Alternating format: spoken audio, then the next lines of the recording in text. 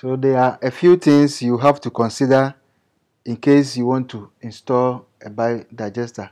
Usually, whoever intends to install a biodigester for a client will have to tell them the do's and don'ts of biodigesters. One of the key parts is that biodigesters are biodegradable waste biodigesters, which are supposed to help aid in biodegradation and decomposition of human solid waste. Unlike the septic tank or the covers that keeps the waste together and stores it for a certain number of months or years before it's physically removed through dislodging, digesters are supposed to decompose the human waste and then it's for easy disposal. What most people also fail to say is that there are certain things that must be done when it comes to installing biodigesters. What I mean is there are some do's and don'ts when it comes to biodigesters. What are the do's? The do's are that you are allowed to flush your unit as usual, as it's supposed to be. Anything organic like your tissue paper and the human waste are good for the biodigesters. What is not good, and the don'ts as I put them, is the inorganic materials, which includes the diapers, the pampers, anything that cannot break down by the digester. So when it comes to this issue, what we say is a time will come, depending on the lifestyle of the homeowner or the family who have installed a biodigester, a maintenance have to be done. And the reason why the maintenance lifespan cannot be determined, or the time range in which maintenance must be done cannot be determined, is solely and mainly based on the family's lifestyle.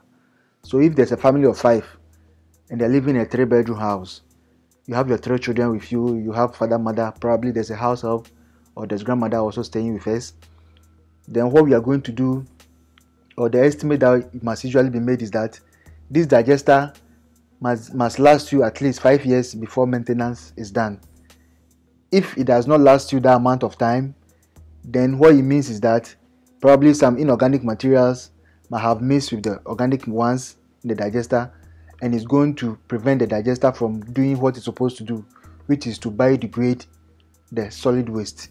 Whenever there's an inorganic material in a digester, the microorganisms and the macroorganisms that aids in decomposition cannot work well, because then it means that they block the pores, they block the oxygen that comes into the septic or into the digester tank, and they prevent the digester from working as it's supposed to. In that case, you will need to have maintenance done. So if there's a qualified installer who has installed a digester for you and you experience such a problem, what you do is to call the installers to come and have the lid of the digester open up, and then all those stuffs that are in it can physically be removed out. So if there's pampers, there's diaper, there's cigarette butts and all those stuffs, naturally those things are not going to biodegrade, so you have to remove.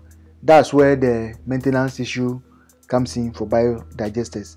So what are the steps that we take when it comes to maintenance? First thing, if you get to realize your digester is getting full, usually happens when you flush the flush unit or the WC, you realize that there's a bubbles, and then it settles. It takes time before you can settle into the digester tank. Then there are some occasions you might also see the water outside around the tank showing, and that is overflowing. In that case, it means that maintenance has to be done. Either the soak away or the soak hole pit is not working well, or some materials that cannot biodegrade have gone to block the pores or the pipes, or have clogged the way in which the water must go into the soak away for the digester bed to work well. The key part for most homeowners that they need to know is that when you are using a biodigester, there shouldn't be a water, or there shouldn't be any water in the digester bed, because it works well when it's dry, and the microorganisms work well when there's no water in the digester. That's why in the previous video that we explained about biodigesters, we said that there must be a rapid separation of the solid waste from the water. The solid waste stays in the digester, microorganisms work on it, the water goes through the leachate pipe into the soak away or the soak hole pit, or into a gutter or whatever system that you are using for the water treatment. If they are not going to work well, then you have to do maintenance.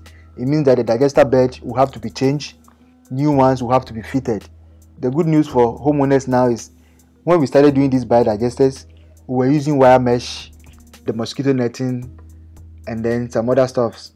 What happens with this technology was that it was corroding because of the water, the acidic nature of the water from the flash unit was corroding the wire mesh and the nets. And then the time range or the timelines in which maintenance has to be done will be shorter, right? But luckily with the new improved biodigesters, which have got the porous system, and then the filtration is way better, you don't have that problem unless it's really the lifestyle of the family who are living in the house.